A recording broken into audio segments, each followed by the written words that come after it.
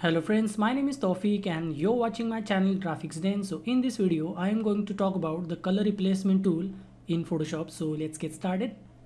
So color replacement tool is located just below the brush tool, and as its name suggests, it simply replaces the color. So for example, I have taken this image. So let's say I want to change the color of this shirt, which is currently red.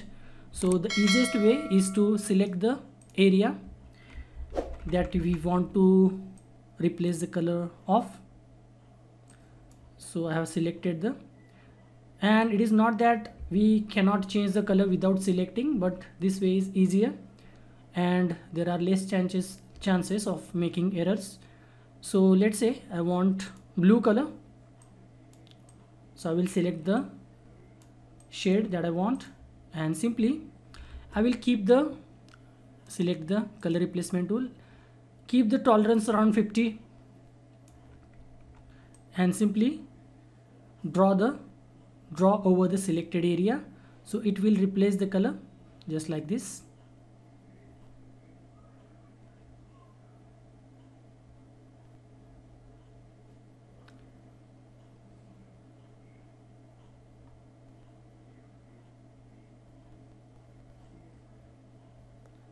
So the time taken is also depends upon the quality of your image. So like this. So the color was red and I have replaced it to blue. So this is before and after. So let's say I want another color. You can choose any color that you want. Same process. So you can apply any color that we like, just like this.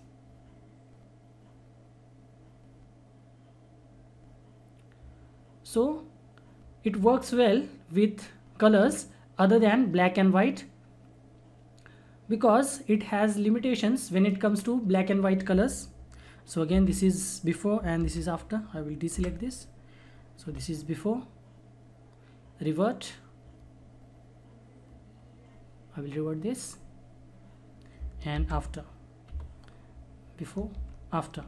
So as I said, it doesn't work well with white and black color. So this is white color now.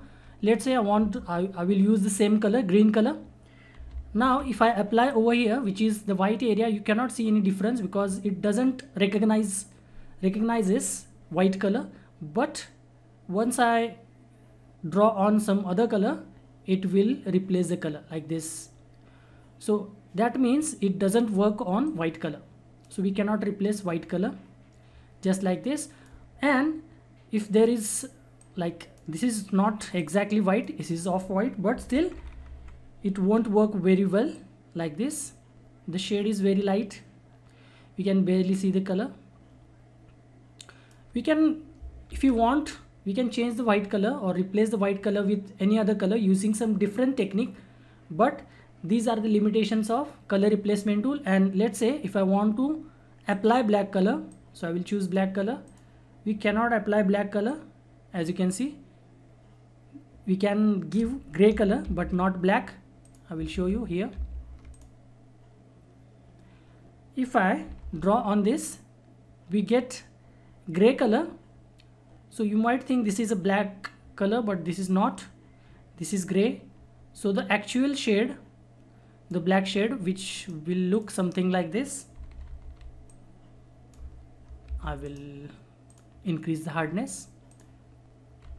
So this is the original shade and this is the result that we get when we use color replacement tool. So as I said, it won't work well with black, and it doesn't work at all with white color. And with black color, if you want to apply black color, it doesn't work fully. So if you want to change the color of this particular shirt, there is another technique I will show you quickly. So you can simply use the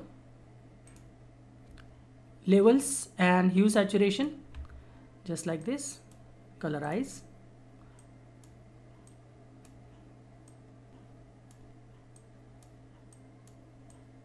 Just like this, we can replace it with any other color. And again, if you want black color, then decrease the saturation and we can use the black color. There are other methods as well using the levels, but we cannot do this using the color replacement tool. But other than that, on different colors we can easily apply this tool, this particular tool. So that's it for this video. If you find this video useful, please give this video a like and subscribe to my channel. I will see you in the next video. Until then, bye bye and cheers.